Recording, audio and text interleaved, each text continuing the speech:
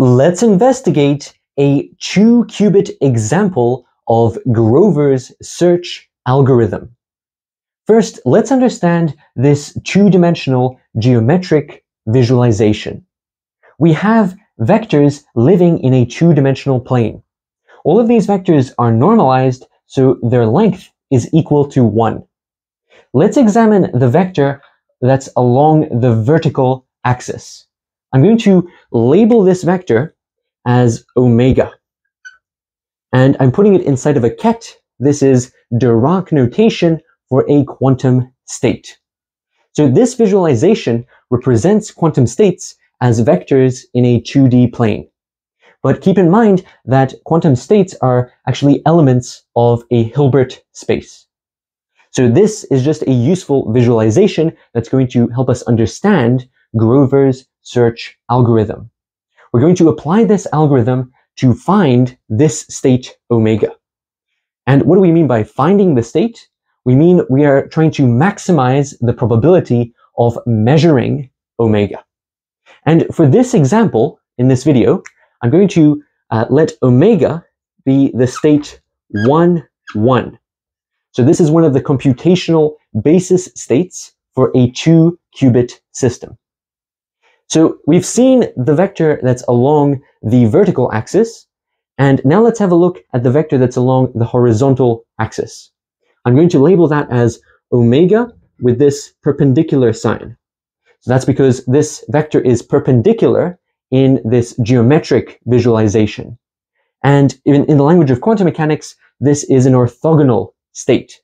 So if you take the inner product of omega with this omega perpendicular, you're going to get 0. This state over here, I'm going to label as S. S is a uniform superposition of all of the computational basis states. And if we reflect S over the horizontal axis, we're going to get this vector down here. You can see that this angle is the same, but it's in the opposite direction. It's downwards. So we can actually implement this reflection by applying u omega to S. So this u omega has the effect of reflecting over the horizontal axis. Now that we've labeled this diagram, let's draw a quantum circuit diagram that outlines the procedure that we need to follow to implement Grover's search algorithm. So first we need to specify how many qubits we're dealing with. We're dealing with n equals 2. So this little n is the number of qubits in our register. What about big N? Big N is the dimension of the Hilbert space. So that is 2 to the power of little n.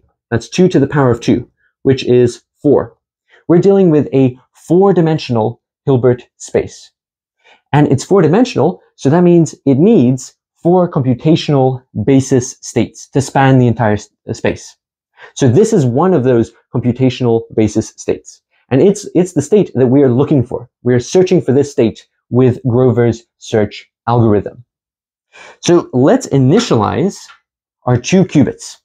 So first, we have the qubits initialized, and we're going to initialize them in the state 0. So both of them are going to be initialized in the state 0.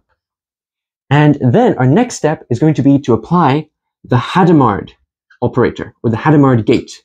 And that's represented by this H in a box. So when we apply the Hadamard to both of these qubits, which are initialized in the computational basis state 0, we're going to produce S. So the result of this is going to be S.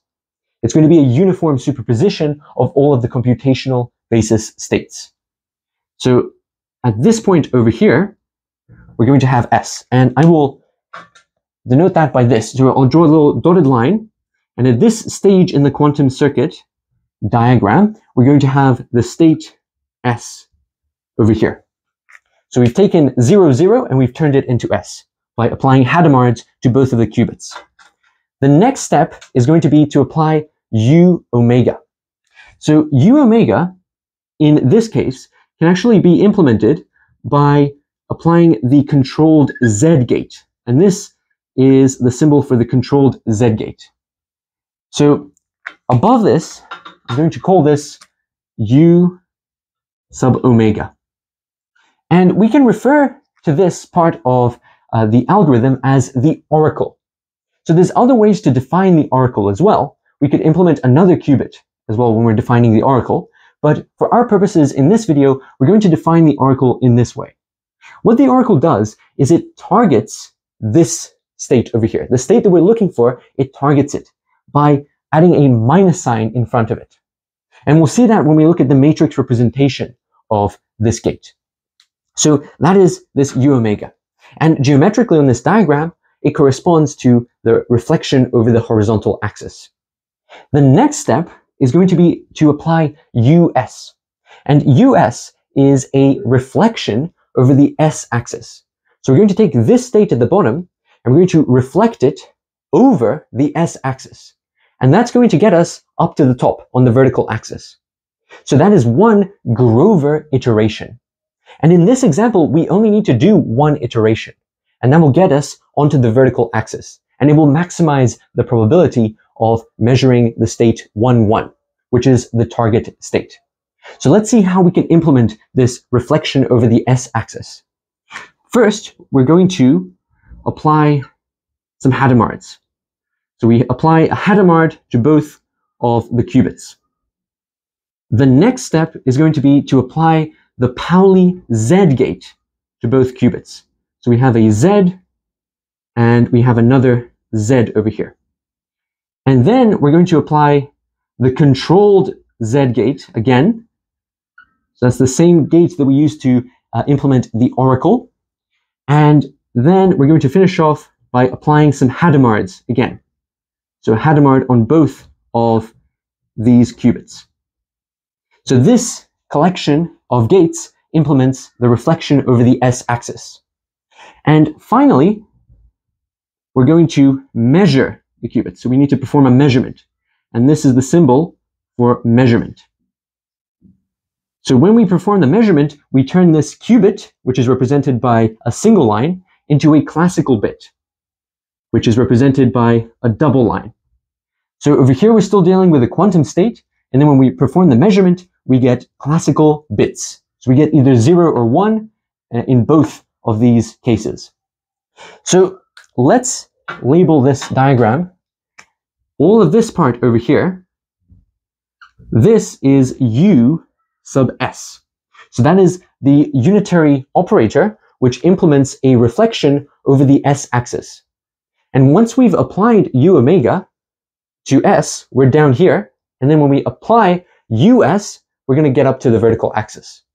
So this state over here, before measurement, this state is US, U omega applied to S. So that's the state that we're going to measure. And can you see what this Grover iteration has done? We have one iteration over here, and it has turned S into this. And the order in which these unitary operators appear in this equation is separate, is actually opposite to how they appear in this quantum circuit diagram. That's because we first apply this state on the right, and then we apply this state on the left. And that's opposite to the convention that we have in the quantum circuit diagram. Here, we go from left to right. So first we apply these operators on the left, and then we work our way towards the right. So that is just a convention. You could also change the convention and start from the right and go all the way to the left. So now that we've drawn this quantum circuit diagram, which outlines all of the gates that are needed to implement Grover's algorithm for this example, we can analyze all of these unitary operators and these states. The first state that I want to analyze is S. I want to see how we can create S and what are the different representations for S. So S is formed by applying this Hadamard tensor product with itself. So this notation over here, we have a tensor product and a 2. This is telling us we have Hadamard tensor product with Hadamard. So we have 2 copies. And if we had, in general, little n copies, we would write little n up here. And we're applying this operator to the state 0, 0. So this notation is the same as what we have up here. We have the computational basis state 0 for the first qubit, and for the second qubit. And we can write that like this. So this is the same as applying the Hadamard to 0, that's for this subspace, and then applying the Hadamard to 0 in the other subspace. So I'm putting brackets over here, so we clearly see we have a Hadamard acting on this 0 and a Hadamard acting on this 0. So what is this equal to? Well, when the Hadamard acts on an eigenbasis state of the Pauli Z operator, it changes it to an eigenbasis state of the Pauli X operator. So that's going to look like this. We're going to have 1 on the square root of 2 times the sum of 0 and 1. And then we're going to have another copy of the same thing in the other subspace. So this is sometimes denoted as the plus state. If you were to act on this 0 state with the Pauli Z operator, that would give you an eigenvalue of +1. So this is an eigenstate of the Pauli Z operator. And this state over here, the superposition of 0 and 1, that is an eigenstate of Pauli X. And if you act with Pauli X in this state, you get an eigenvalue of +1 as well. So now that we have this over here, we can expand this out. So I'll write another version of S underneath. We can write this as 1/2 by grouping these normalization coefficients together. And then we're going to have 4 terms: 0, 0, 0, 1, 1, 0, and finally 1, 1. This 1, 1 state is the state that we're looking for. We're trying to maximize the probability of measuring that state. There are several ways we can write this. We can express this as 1 over the square root of 4. 4 is the dimension of the Hilbert space, times the sum over x, and I'll use this notation where we have zeros and ones being used to construct strings of length 2, and these guys are going to be the labels of the states x. So you can see that there are 4 options for this. We have 0, 0, 0, 1, 1, 0, and 1, 1. So this 2 means that the length of this string is 2, and we are using 0 and 1 to construct all 4 of these options. So that is one way of expressing this in a more condensed notation. Another way would be to label these guys. We could label these states differently. We could say that this is 0, this is 1, this is 2, and this is 3. And then we can express this as 1 over the square root of, let's write this as 2 squared, where this little 2 up here is this little n. It's the number of qubits we're dealing with. And then we can write this as the sum from x equals 0 up to 2 to the 2 minus 1. And I'll write x over here. So then the labels of these computational basis states are 0, 1, 2, and 3. And you can see that 2 squared minus 1, that's 3. 3 is 1 less than a power of 2. So these are different ways of expressing S. Now, another thing that I want to do is express S in terms of this geometric picture. So S, we can write as having a horizontal component, which, if we look at this diagram, S has a horizontal component that's given by cosine of pi on 6. This is 30 degrees. So that this angle is written in radians. And this is going to multiply the horizontal state. And for the vertical component, we're going to have sine of pi on 6, and that multiplies this vertical state over here. So what are these values equivalent to? Well, this is the square root of 3 on 2, and the sine evaluates to 1/2. So we have 1/2. So these are the coefficients, and we get this from this geometric picture over here. And we can also rewrite this in a more suggestive form. We can rewrite this as the square root of 1 minus 1 over 4. So that is our horizontal component, and our vertical component is equivalent to 1 over the square root of 4. So why am I writing it like this? Well, 4 is big N. It is the dimension of the Hilbert space. So this over here is the probability amplitude. If we square this value, we get the probability of measuring omega if the system is prepared in the state S. Another thing that I want you to notice over here is that this satisfies the normalization condition. If we take the square of this and add it to the square of this, we're going to get 1. And we can also see that from a trigonometric identity. If we take cosine squared and sine squared, it's going to be equal to 1. So now let's also write this angle over here. We have omega perpendicular. We can write that as 1 over the square root of 3 times 0, 0 plus 0, 1 plus 1, 0. So I'm excluding the state 1, 1, which is the state up here. And if we exclude it, then we have something which is orthogonal. So if we take the inner product of this with 1, 1, we're not going to be able to find 1, 1 in this sum. And that means it's going to evaluate to 0. We can write this in another form. We can write this as 1 over the square root of 2 to the 2 minus 1. So that's what this 3 is. It's 1 less than the dimension of the Hilbert space. And then we're going to have the sum over all values of x that are not equal to omega. And I'll put x over here. So omega is 1, 1, and we're including all of them. And when we exclude this omega and only include all the values that are not equal to omega, we have to readjust this normalization coefficient. And that's why we have to subtract 1 over here. So this ensures that the state is normalized. An important observation that I want to make is that at the beginning over here, when we have the system prepared in the state S, if we take the inner product of omega with S, and then we take the absolute value squared of that, that's going to give us 1 on 4. So you can see that in this expression over here. So the inner product of the state that we're looking for and this uniform superposition, when we take the absolute value squared of that, it gives us this probability of measuring omega. And you can see that the probability is 1/4. And that's the same as the probability of measuring all the other states.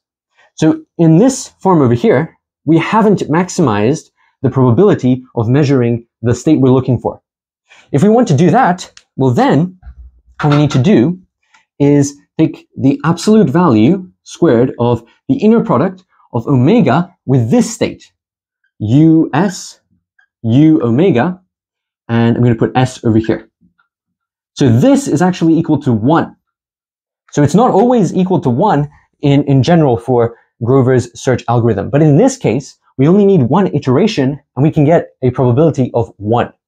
So this is the state of the system before measurement. If we take the inner product with omega and then take the absolute value squared, we get the probability of measuring omega in this state. And that's equal to 1. That's because this is actually omega. This state is equal to omega. So let's see why that's true. First, we need to analyze this unitary operator and this unitary operator. Let's write down U omega. So U omega is equal to the controlled Z gate, all right, CZ for controlled Z. This is a diagonal matrix with entries 1, 1, 1, minus 1. So what does it do? This is our oracle. It marks the 1, 1 state. So this last entry over here corresponds to the 1, 1 state. It puts a minus sign on that 1, 1 state, which identifies it as the target of our search. And we can also write this in a more suggestive form. We can write this as a diagonal matrix. So this D is for a diagonal matrix. We can write this as minus 1 to the power of 0, minus 1 to the power of 0, minus 1 to the power of 0, and then minus 1 to the power of 1. And these exponents over here, they are the outputs of a function which encodes all the information of the oracle. So it's 0 for all values that are not equal to omega, and then it turns into 1 over here, which turns on the minus sign. And that's associated with 1, 1. That's the target state. Another interesting thing that I want to write down is what is the matrix representation of Z tensor product Z? We can write that concisely as Z with a tensor product then a 2. So that's Z tensor product with another Z. That's going to give us the diagonal matrix with entries 1, minus 1, minus 1, and 1. You can see a Pauli Z over here, and then a minus Pauli Z. So now that we have this and that we have u omega, let's examine u sub s. So I'll write u sub s down here. So what is u sub s? From this diagram, we're implementing it by applying the Hadamard to both qubits, and we are then applying this z to both qubits, and then we are applying controlled z, and finally, we're applying another Hadamard. So it's actually a Hadamard sandwich of this thing in the middle. And this thing in the middle is equivalent to, just write this Hadamard, it's equivalent to 2 times the projector associated with the 0, 0 state minus the identity, which I'll write a 4 over here. This is a 4 by 4 matrix, and it's an identity matrix. And then we have another Hadamard on this side here. So we have a Hadamard sandwich of this object. And what is this equal to? If we act from the left with a Hadamard and from the right with a Hadamard, we're going to turn this 0, 0 into S. That's exactly what we have expressed in this relationship. So that means we're going to get 2 times the projector for S, and then we have to subtract off the identity. So that's what we're dealing with here. And how is this identity appearing here? Well, if you take the Hadamard on both sides of the identity, you can ignore the identity, and then you just have the squared of this Hadamard. And if you square the Hadamard, you get back the identity. So that explains this relationship. And this form over here tells us that we're doing a reflection over the S-axis. So this is specifically the identity operator for a 4-dimensional Hilbert space. So this is US. But what I want to do is verify why this is equal to this. So I'll do that underneath. This object over here has the matrix representation, which we can get by multiplying this matrix representation and this matrix representation. So what we're going to get is +1 followed by -1, -1, -1. So this +1 over here is from this +1 and this +1, and all of the other terms have 1 minus 1, which flips the sign. So that's what we've got in this relationship here. And now let's verify that that's equal to this. So we have 2 times this projector, which is 1, 0, 0, 0, and then we subtract off the identity, which is 1, 1, 1, 1. That's what we're dealing with here. So the identity matrix is just a diagonal of 1s. And these guys are all negative. So that explains these 3 terms over here, because we have zeros. And then this first term, we have 2 minus 1, which is +1. So it does work out. This object over here, this operator, is exactly the same as this operator. And they're both sandwiched between these Hadamards. And these are tensor products of Hadamards. So we have Hadamard applied to both qubits. And that's equivalent to this reflection. So now that we've explicitly written out what u omega and us are, and we know what S is, and we know what all of these states are, let's write down a matrix multiplication that tells us the net effect of this Grover iteration. So I'll write that at the bottom. What we're going to have is us, u omega, acting on S. This is equivalent to, we could write this out as a bunch of 4 by 4 matrices and multiply those 4 by 4 matrices. But it is actually more convenient to deal with this 2-dimensional diagram over here. So if we do that, we can think of this Grover iteration, so all of this step over here, we can think of that as a rotation by 60 degrees, or pi on 3 radians. Because the net effect of these 2 reflections is a rotation of 60 degrees towards the vertical axis. And we can express that as a matrix. And that matrix is going to have entries cosine of pi on 3, sine of pi on 3, minus sine of pi on 3, cosine of pi on 3. And we're going to be acting on this state, and we can express that state as cosine of pi on 6, sine of pi on 6. So this is the geometric representation of S. You can see the angle over here is pi on 6, that's 30 degrees, and we're breaking it up in terms of cosine and sine. So the basis that we're dealing with here is this horizontal state and this vertical state. They are forming our basis to construct these matrix representations. But keep in mind that this is not the entire Hilbert space. This is just a two-dimensional plane, which is a visualization of states that live in a four-dimensional Hilbert space. So now that we have this rotation matrix and this state, let's evaluate all of these entries.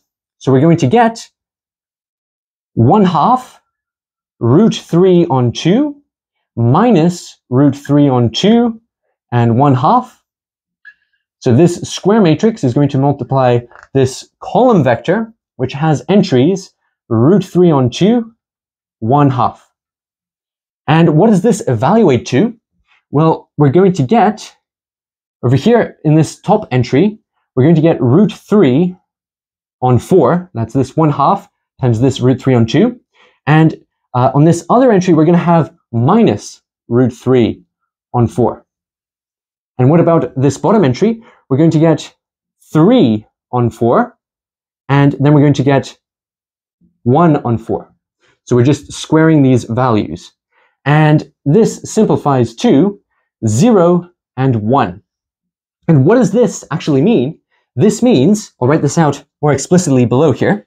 So what we're doing is we're acting with a rotation matrix, which rotates pi on 3 radians in the positive direction. So that's from the horizontal axis up to the vertical axis. And we're taking this rotation operator and we're acting on the state S.